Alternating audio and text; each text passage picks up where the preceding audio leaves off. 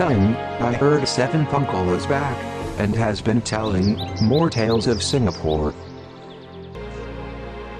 Yeah, Hawk. The streets are paved with gold.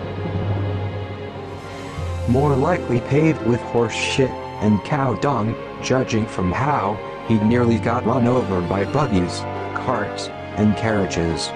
Dream on. How can your dream ever come true if you don't have one?